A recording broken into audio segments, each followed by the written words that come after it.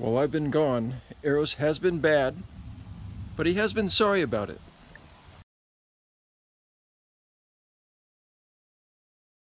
I'm giving my dad a hand with the project out here. We had to replace this tier because the old one was just shot and leaking.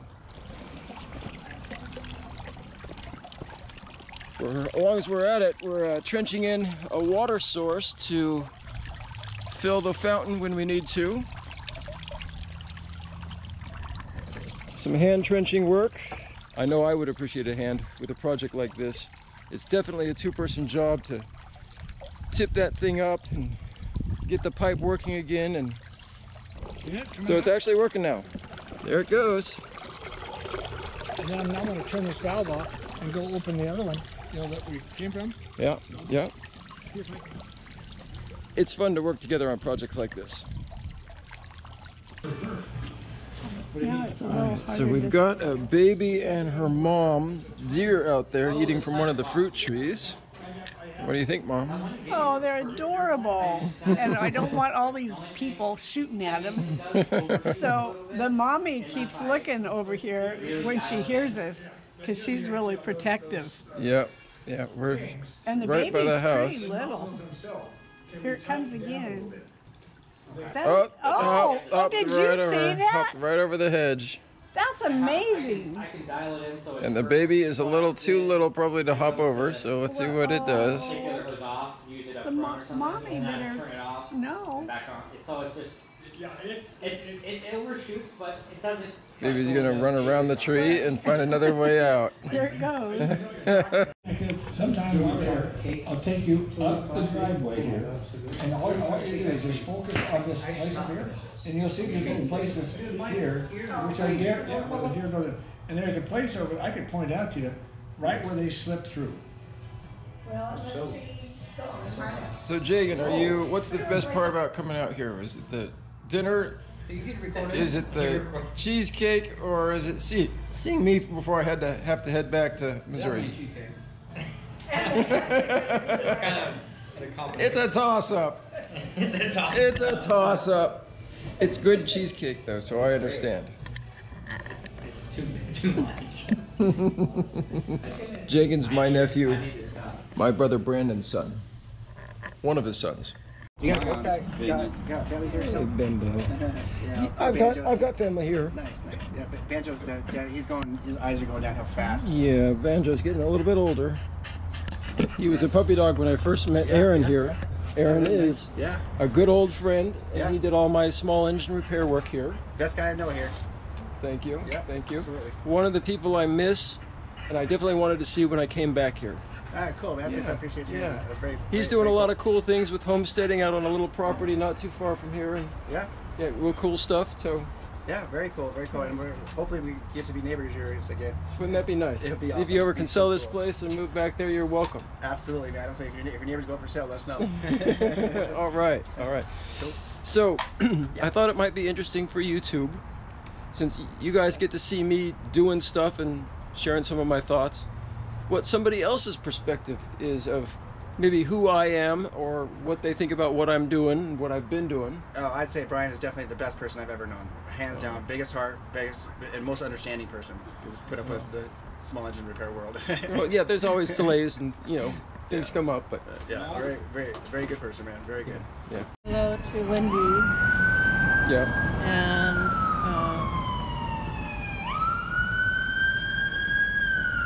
I'm gonna miss you. Oh, I'll miss you too.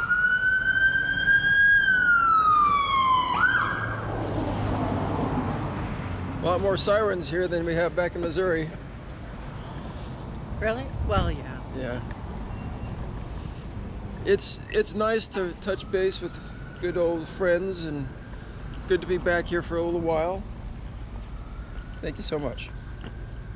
I just had lunch with Lori. She's one of my dear old friends. And old. Not that old, but just wonderful to reconnect while I'm back here. It's definitely somebody I wanted to see, and she watches all my videos. Oh, I love them, love them. I'm glad to hear it. You're my YouTube guy. Love it. and everything that you do in it.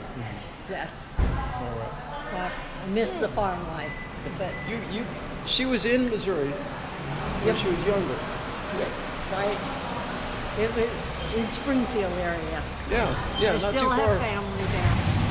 All right. Wonderful. Thank you very much, Brian, for giving me. Yesterday was pretty fun. We went to the Air Museum, what was it called? Evergreen Air Museum in McMinnville, Oregon. And that's where they keep the spruce goose, giant plane, really something to see. And it was the perfect day to go there.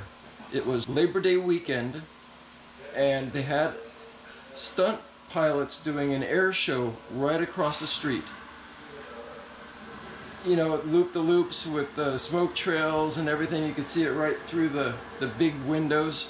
Unfortunately, my camera battery somehow was completely drained, and I wasn't able to get any footage at all. But today, we've come out to the Air Museum in Tillamook, and right now I'm standing in one of the bigger planes.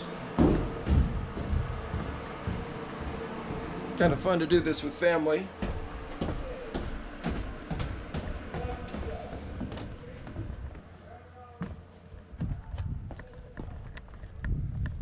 Of course, I've done another video about this place, but it's fun to come back. It is so large of a structure. It just, you know, the camera doesn't do it justice. So you have to come here to really appreciate it.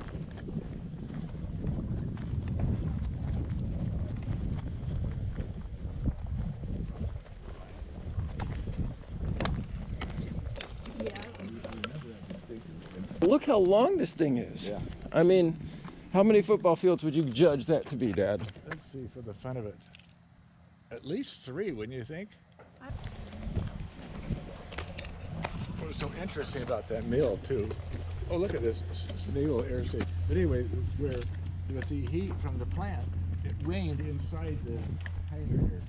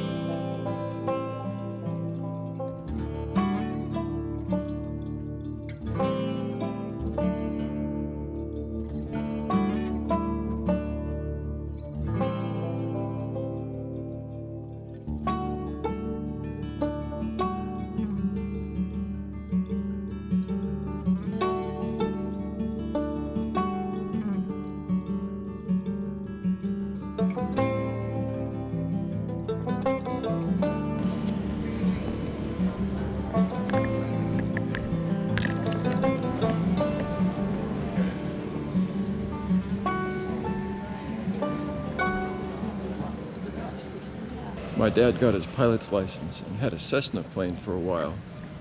What do you think, Dad? Want to ever fly one of these? You know, if you like to fly, you'd like to be able to fly every one. At that point, you wouldn't feel anything. You might hear the aircraft, but you're not going to sense that you're moving. It's just like when I was skydiving. The only time you have a sense of movement is if you look back up. Otherwise, you're falling, you don't feel anything. So you get close to the ground, you can start to sit. But there for a while, you don't feel anything. And that's really neat. So the best view in the world is when you are on the end of that parachute and just can see everything. Beautiful.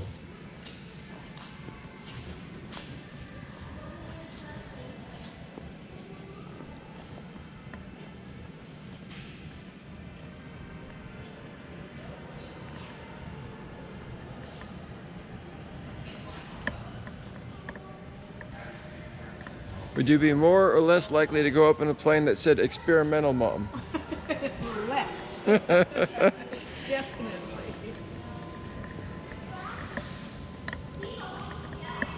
Well, there's a difference. Yeah? If it's come back, so somebody else had to experiment. It's still there, so the experiment worked. Yeah. Now that is a impressive jet there.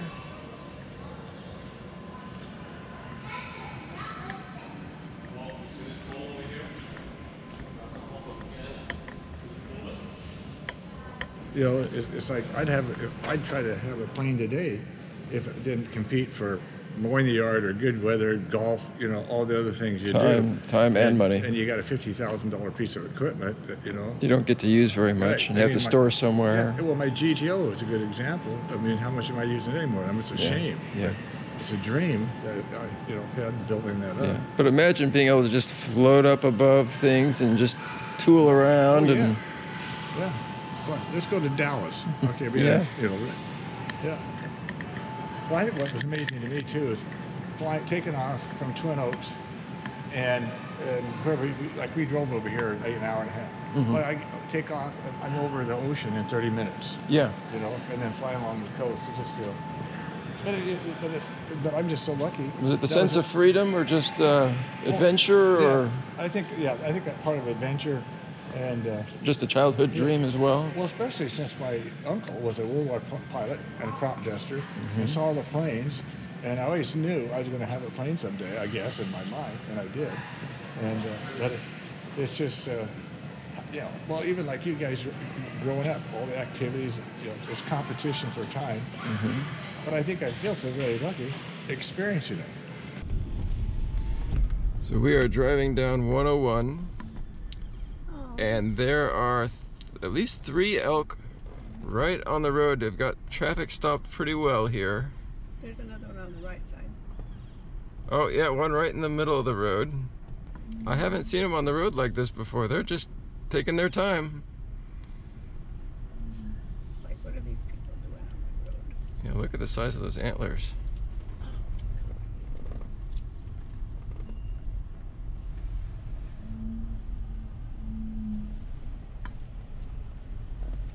That's so cool. Take the second entrance into Cannon Beach, I think, not the first one. And what do you think about the elk? Oh, those were amazing. They're so big. And they're so, like, I guess there's people on the road, but they don't even notice. Yeah, I was kind of surprised. I think they'd be more afraid of cars. Yeah, you would think.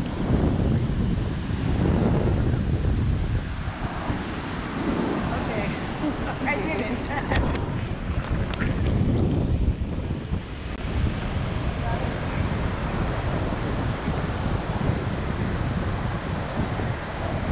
Nice day at Cannon Beach, here on the Oregon coast.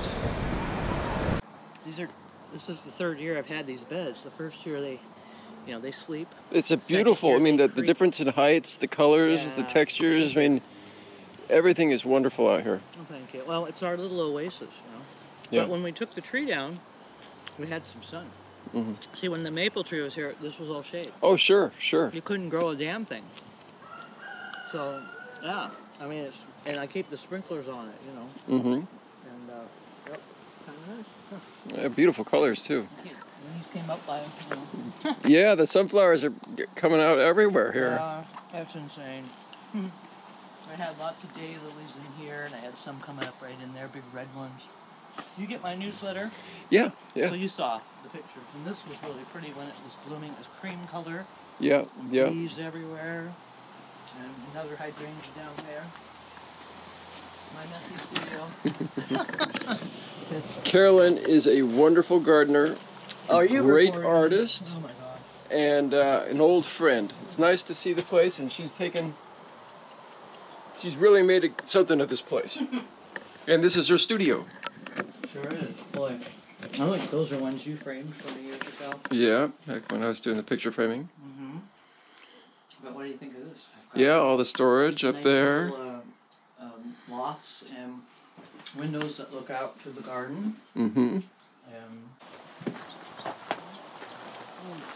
So this was the maple tree that you guys cut down? Oh yeah. I'm gonna put a new one in the middle when it gets a little more rotted down. I'm gonna, cut a hole, and I've got that one in that pot that's on the patio. Tree stumps make good containers. Well, I'm taking a page out of your playbook and doing that because I liked how you did yours. Yeah. And it needs something, but this one's not. I like the little birdhouses too. Look at that. Well, that was on a large stump, but the stump came down when the tree fell on it. That stump there. Okay. Had that on top, and it was really cool. Using the wood out here. But the ice storm. Yeah. It just devastated everything. Got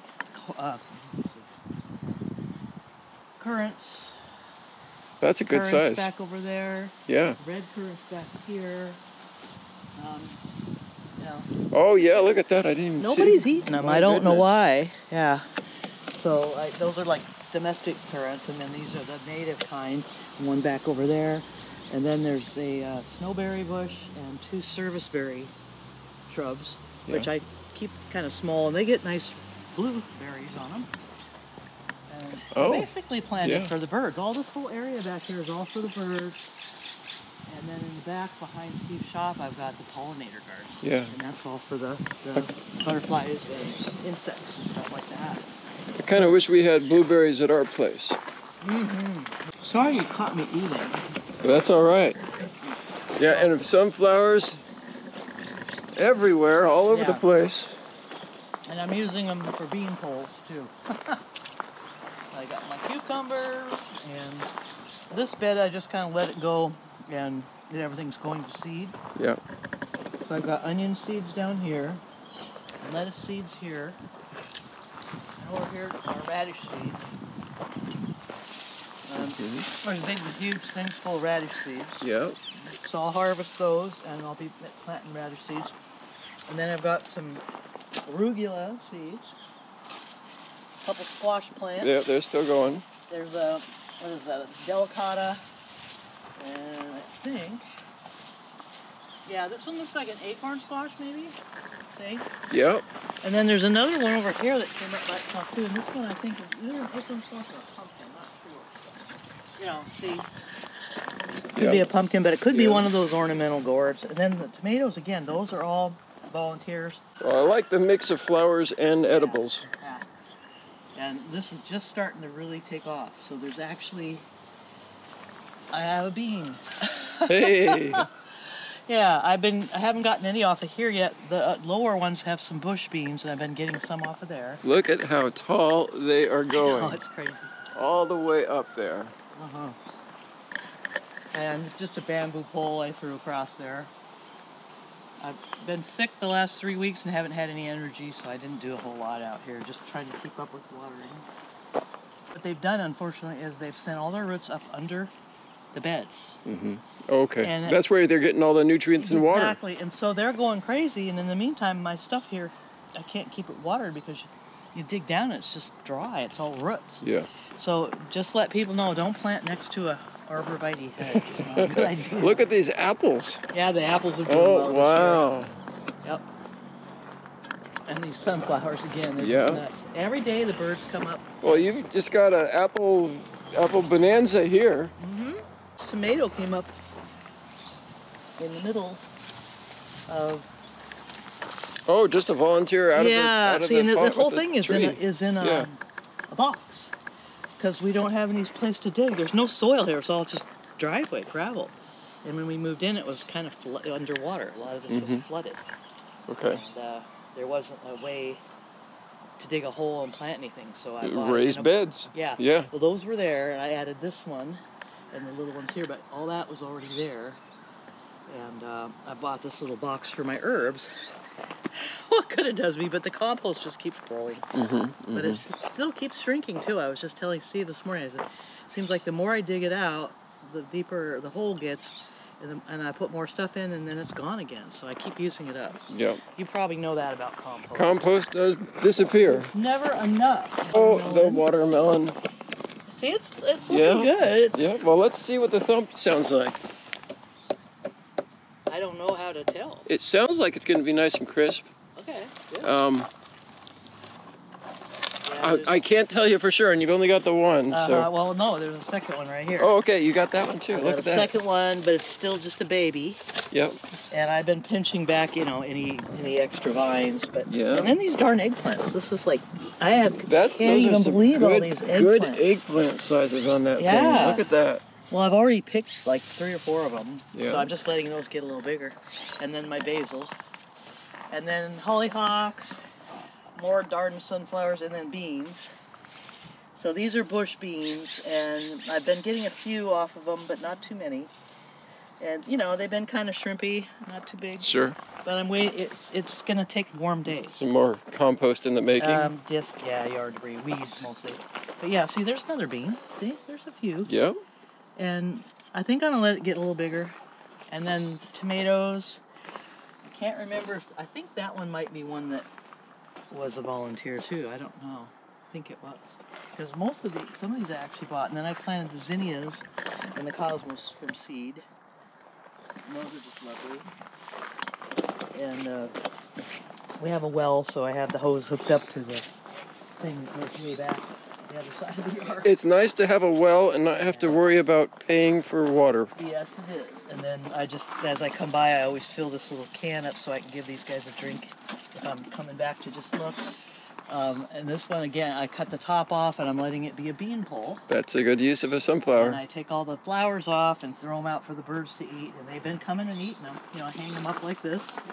Okay. And they'll come out and they'll, you know, land on them and they'll take all the little seeds. Mm-hmm. So it's really cool. Well, you'll probably have sunflowers coming up other places because of that. I will always have sunflowers. I'll never run out. And then this one was taller than the shop. Oh, wow. And my friend Sam came over with this little portable chainsaw and we took it down because it was leaning way out there and I was afraid it was going to pull the whole... Plus access to get down your Well, yeah, I was afraid it was here. going to pull the stock tank over.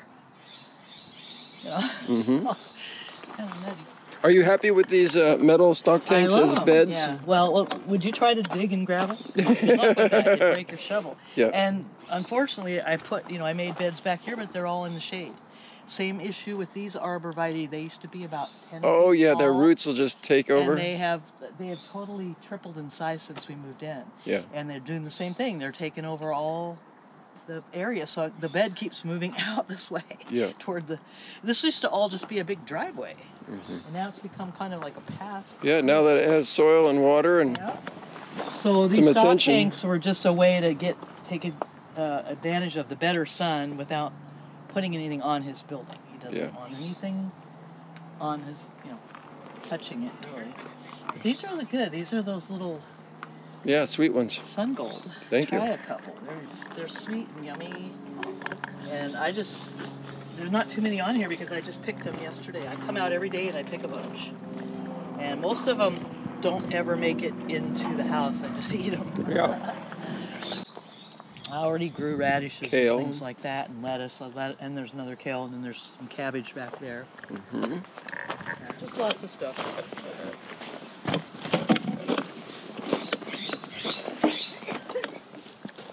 Yeah, I really am a lot of impressed birds. with what she's able to do with the space she has back here. And consider that this literally is a gravel driveway. It's and all now gravel. it's... There was no beds at all. Yeah. I've just been piling debris against the edges, and then wood chips and stuff like that.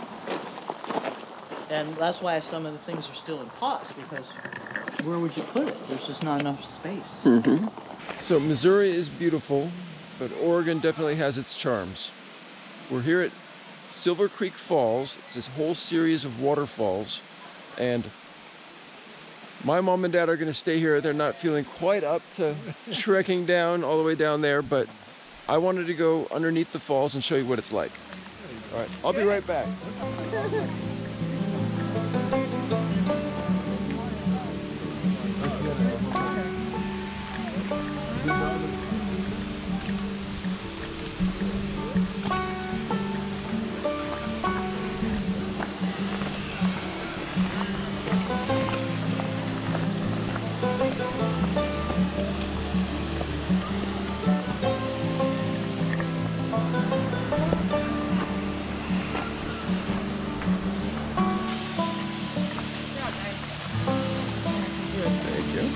Are you filming something? Yeah, it's for YouTube.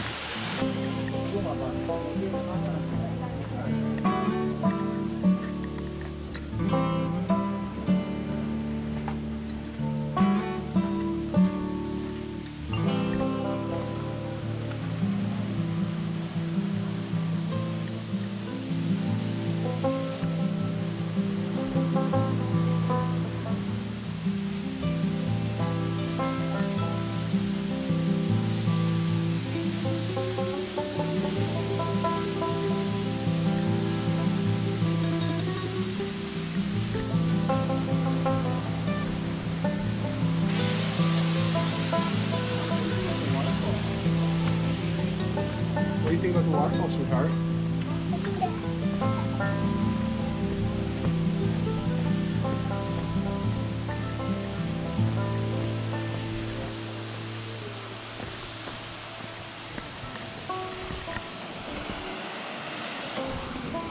I think I'll probably just go down to the bridge there and then catch back up with my parents.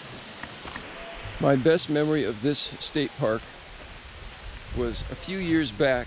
Wendy and I came out here because I really wanted to get some good photographs of icicles. So we waited until we had a good freeze, and this place was just a frozen wilderness out here. Icicles coming down the waterfall, and you could still walk behind the waterfall, but you kind of had to creep your way through all those icicles.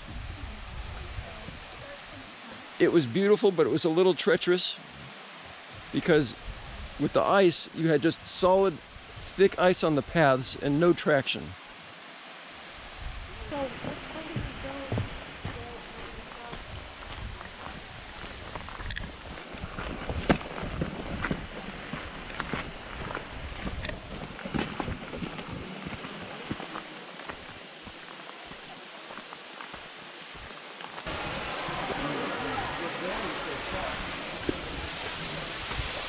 This was my very first house. Southeast Portland. Tiny, tiny yard. I spent a lot of time here fixing this place up. Such a contrast to where I am now. It's hard to believe how I got from here to there. Speaking of getting from there to here, my next video will be that trip. Thanks for watching. Remember, your dreams are closer than the moon. Thanks for taking this break away from the moon with me.